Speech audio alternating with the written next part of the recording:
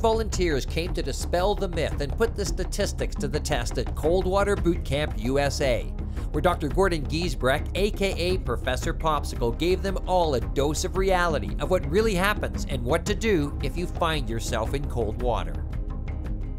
So it starts with 1 to several deep gasps,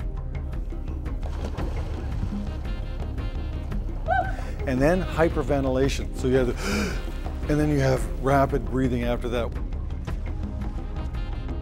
And so those effects last 30 seconds, maybe a minute for some people.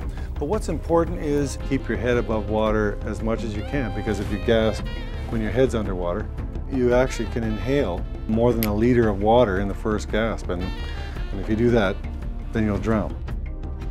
Do not panic. The psychological stress can actually feed the hyperventilation, so you just breathe uncontrollably, indefinitely. You can actually faint if you hyperventilate enough. And of course, if you're out there without a life jacket on, fainting means that you'll die. The cardiac effect, when you jump into cold water, you might increase blood pressure and heart rate, and increasing the stress can cause cardiac arrest. This really only happens if in people who have underlying heart disease.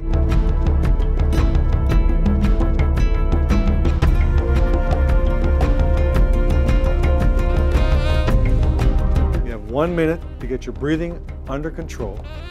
Don't panic. The cold shock response will pass. And the more you try to relax, the quicker it will pass.